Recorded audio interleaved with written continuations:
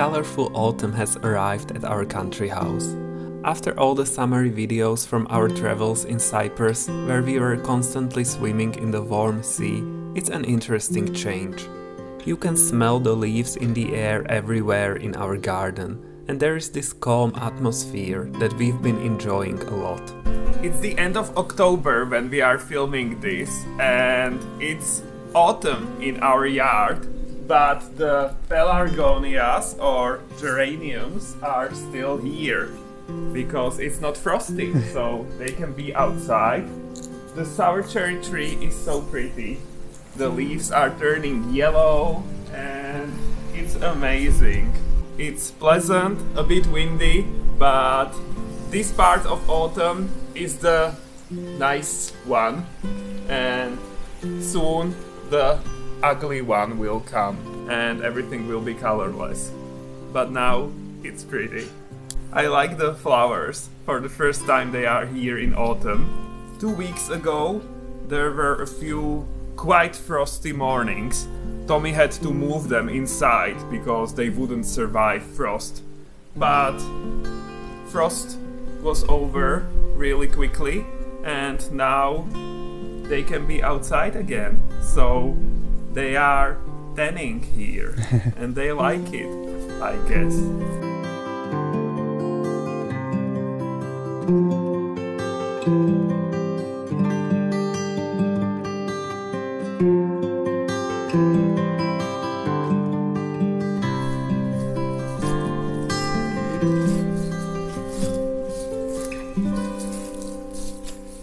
Last year we made a mistake with our walnuts. We let them lie in tall wet grass for a long time and they went bad. So this year we learned our lesson and we are picking them gradually. So here is today's harvest and we will add them to the previous ones.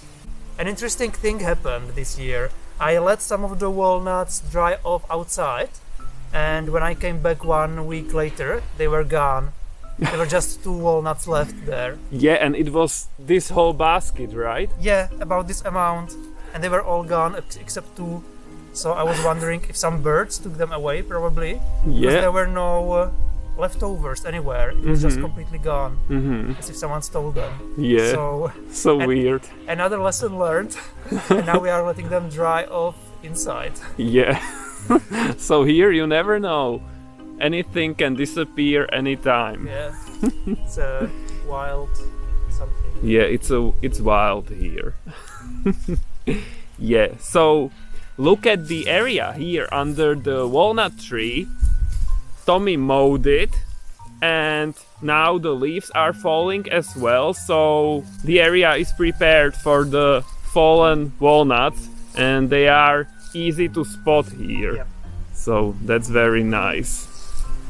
We are getting better at this gardening stuff. We are, I agree.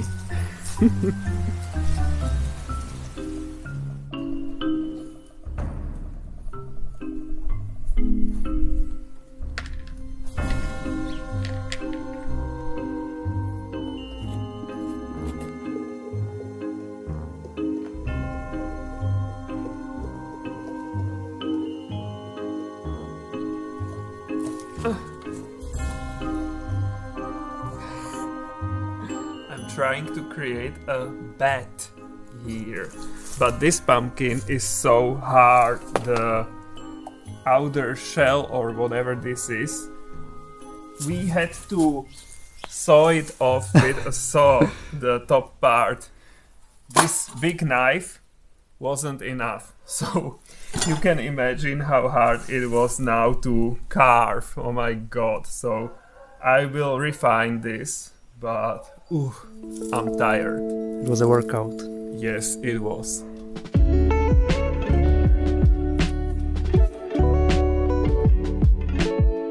We have so many Halloween pumpkins. Look at this.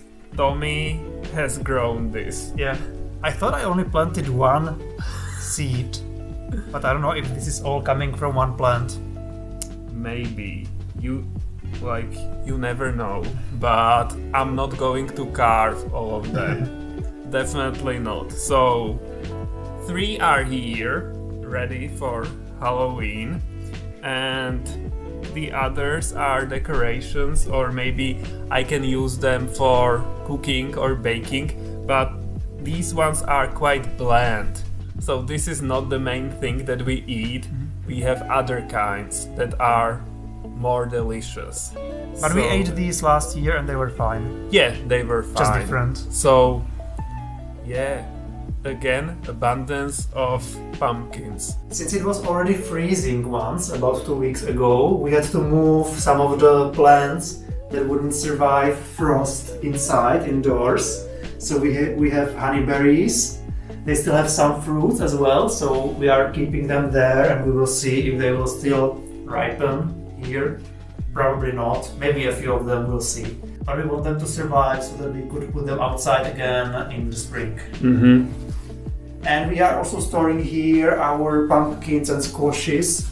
So here you have one part of them. It's mostly Hokkaido pumpkins or red curry squashes. We love those, that's our favorite. Yeah. So we want a lot of those. The tastiest. Yeah. And then we have these butternut squashes.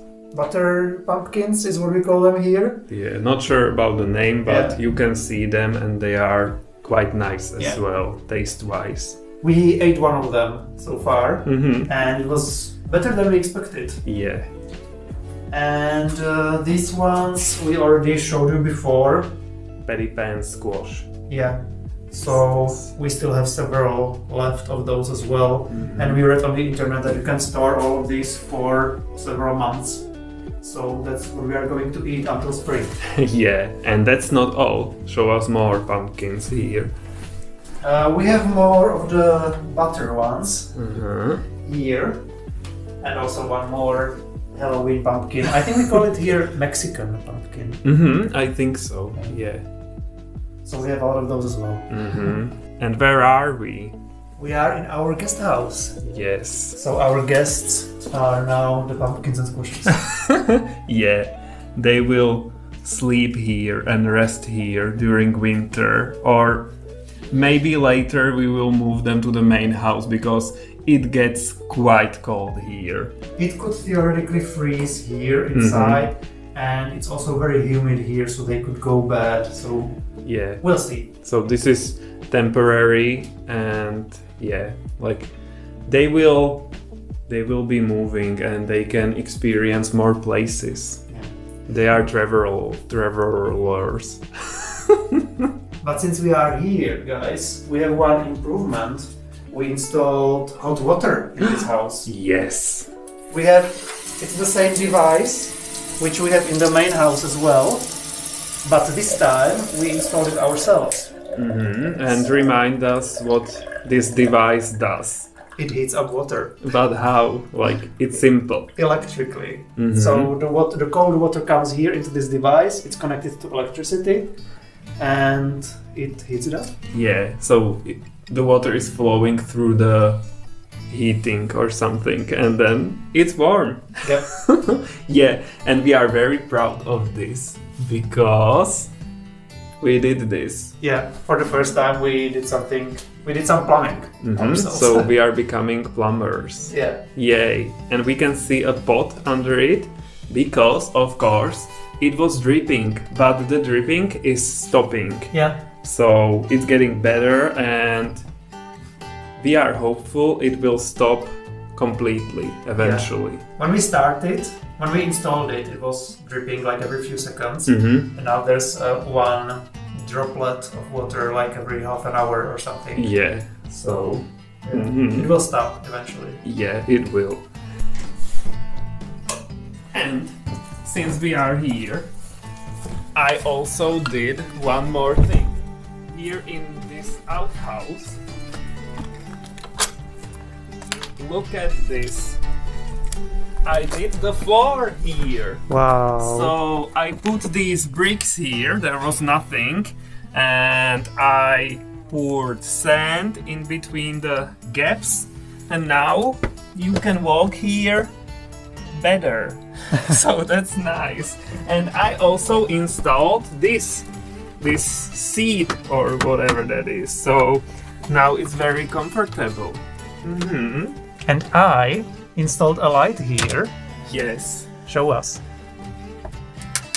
Ah, it's working. Yay! It's working, but However, the cable got separated on its own. so there's a solar panel outside and it's supposed to be charged. Look, here is the solar panel. There is this cable and it goes here and something happened. We just arrived one day and it was separated, so we have no idea what happened. I'm guessing it was a mouse or a bird. Maybe, like this wildlife here on our property, it's wild. So, yeah, so we need to repair the cable somehow. Yeah. But our guests at our guest house have a perfect accommodation now. Yes, perfect outhouse and hot water there, and yeah, this is turning into a luxurious resort. Yeah, guys, wow. I also hid our marigolds indoors when it was freezing, but then it stopped freezing, so I moved them back outdoors, and they are still going strong. They have less flowers, you can see that they are slowly ending, but this is the first year that we have them, and they've been flowering for so long. Yeah, it's amazing. And some of them are not coming to an end, like these ones. Yeah. Wow, they are going strong. And I already harvested some of the old flowers with seeds, so I will then plant them again from our own seeds next year. Yeah. First time. These marigolds totally were a very nice surprise. Yeah, and we got the seeds from our neighbors, so it's nice that we can now grow them ourselves as well. Yeah. Guys, I don't know if you remember, our cabbage in the garden wasn't growing very well. But look, there are heads of cabbage here. These are all the terrible leaves, half eaten by bugs and everything. There is more of them than the heads, but I think, like, we got quite a lot. Red cabbage and white cabbage as well. The heads, some of them are really small, Cute. so it's very cute, but it's better than nothing. So I'm going to attempt to prepare sauerkraut, you know, sour cabbage, lacto-fermented. I have no idea. I have recipes on the internet and there is a mess in our kitchen. As always. Yeah, that's always the case. And here we have more harvest, still tomatoes and the rest of eggplants. And here, for the first time, corn. It doesn't look the best, but again, better than nothing. This is the first time we have corn. So maybe the last time as well. yes, it wasn't growing very well, so maybe the last time, but it's nice when we have new things, and yeah, so I just wanted to share this.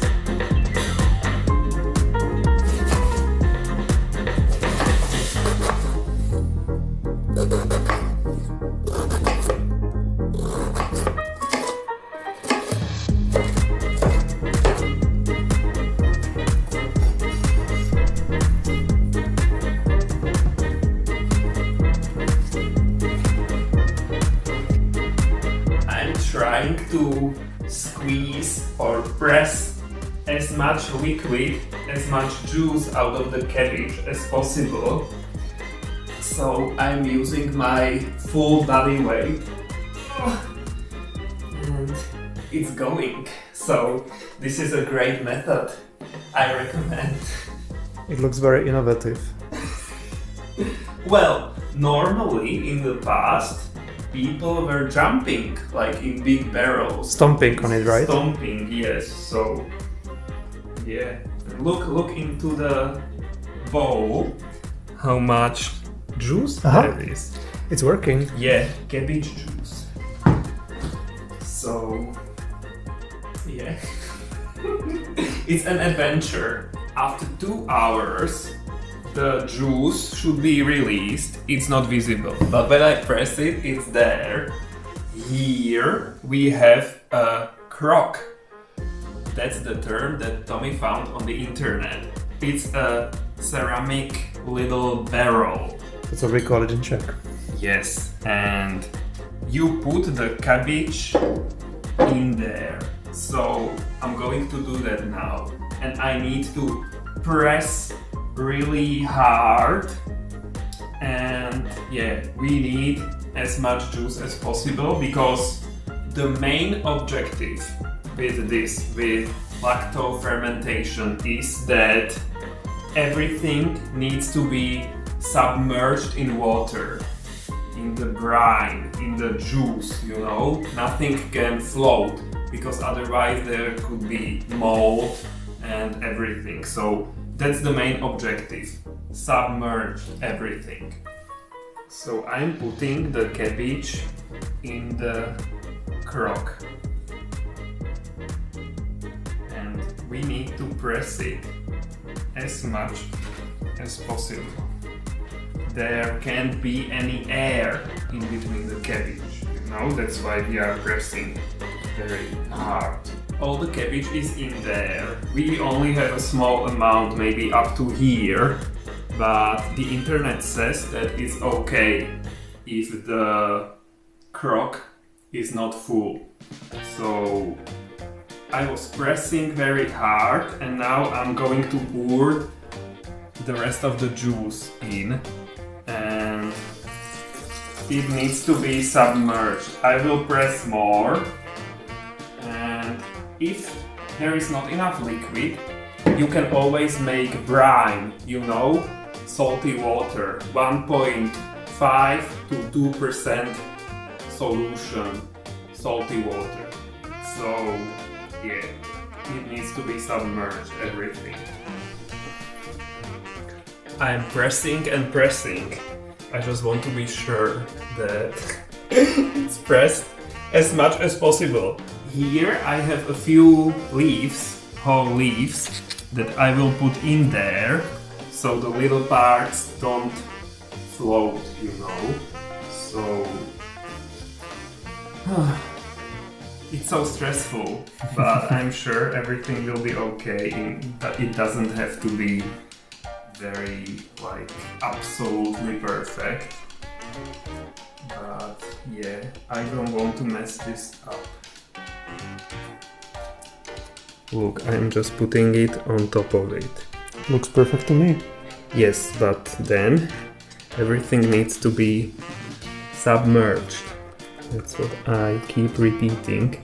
And now I will put this in, special ceramic stones, or like especially weights made for this. Yeah, it should be heavy. I would like it to be more heavy, but oh well. And yeah, let's put this in. And yeah, and it looks like we are almost done. Now I'm going to put this lid or cover or whatever this is here, and this is specially designed for making sauerkraut. So there is this space for water. I'm going to pour water here. Yes. And the carbon dioxide, the bubbles, will be able to escape, but the air, normal air, won't come into the crock. So that's how it works, and now we just have to wait for 3 weeks. We will keep it here in the condo where it's warmer, and after 2 or 3 weeks it should be done. The fermentation stops, and then we will store it somewhere colder, probably at the country house. So wish us luck, hopefully it's a success, and I'm hoping it is a success. Yay!